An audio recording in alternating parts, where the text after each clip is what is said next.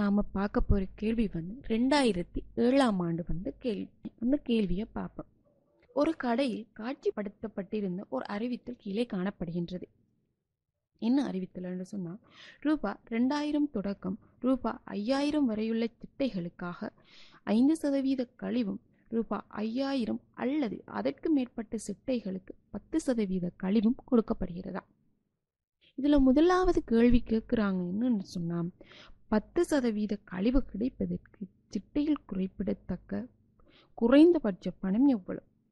அப்ப இதுல என்ன சொல்றாங்க, 2000 தொடக்கம் 5000 வரையும் 5% கழிவாம், 5000 அல்லது அதற்கு மேற்பட்ட 10% கழிவு. அப்ப என்ன கேட்கிறாங்க, 10% கழிவு கிடைக்கணும்னு சொன்னா அந்த சிட்டையில குறிப்பிடத்தக்க குறைந்தபட்ச பணம் எவ்வளவா இருக்கும்? ரூபாய் 5000 இருக்கும். ரூபாய் தரவிலை தந்திருக்காங்க, ரூபாய் 5000 இருக்கும். இரண்டாவது கேள்வி கேட்கிறாங்க, ரூபாய் 2000 சிட்டையிலிருந்து கழிக்கப்படும் பணம் யாது? அதுல 2000 தொடக்கம் 5000 வரை 5% கழிவு தானே. அப்ப 2000 5/100 சுருக்குனீங்கன்னு சொன்னா ரூபாய் 100. இதுதான் என்ன, ரூபாய் 2000 சிட்டையிலிருந்து கழிக்கப்படுற பணம். மூணாவது கேள்வி கேட்கிறாங்க, ரூபாய் 6500 சிட்டைக்காக செலுத்த வேண்டிய பணம் யாது?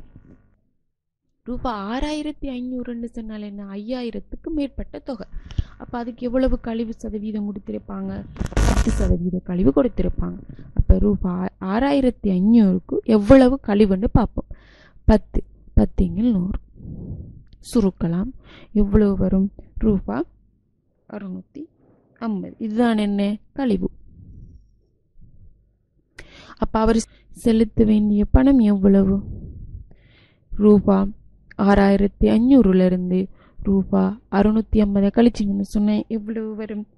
ரூபாய் 5850 ரூபாய். இதுதான் என்ன, 6500 ரூபாய்க்காக அவர் செலுத்த வேண்டிய பணமாக இருக்கும்.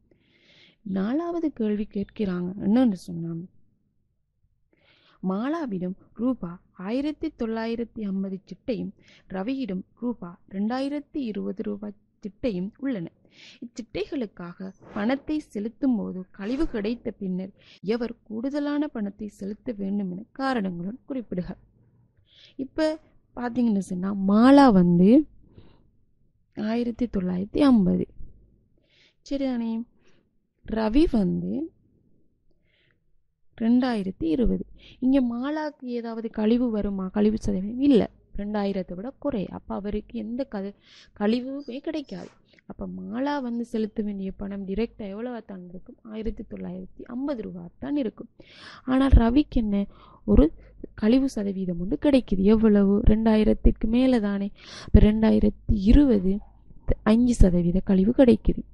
அப்ப இதை சுருக்குனீங்கன்னு சொன்ன எவ்வளவு வரும்? ரூபாய் 101 ரூபாய். 101 ரூபாய் என்ன இருக்கும்? அவருக்குரிய கழிவாக இருக்கும்.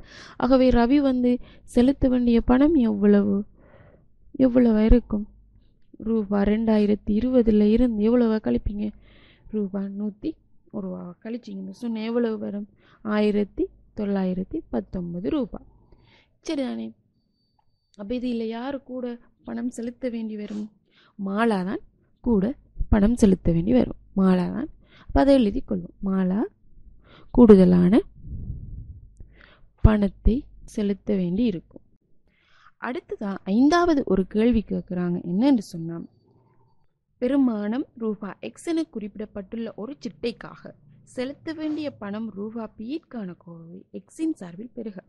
அந்த எக்ஸை 5000க்கு மேலேன்னு சொல்லி கொள்ளட்டாம். அப்ப 5000க்கு மேலேன்னு சொன்னா அவருடைய கழிவு சதவீதம் எவ்வளவாக இருக்கும்?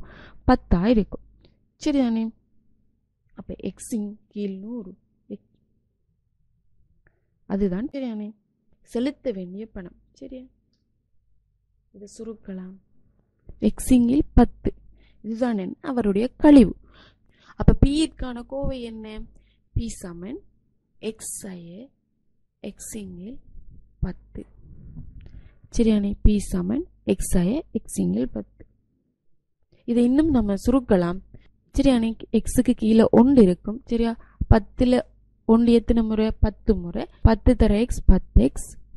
10ல் 10 ஒரு முறை. 1 தர எக்ஸ் எக்ஸ். சரிதானே? அப்போ 10xல இருந்து எக்ஸ் போனால் 9x இங்கில் 10. அப்போ பி சமன் என்ன? 9x இங்கில் 10. இதுதான் இதுக்குரிய விடையாக இருக்கும்.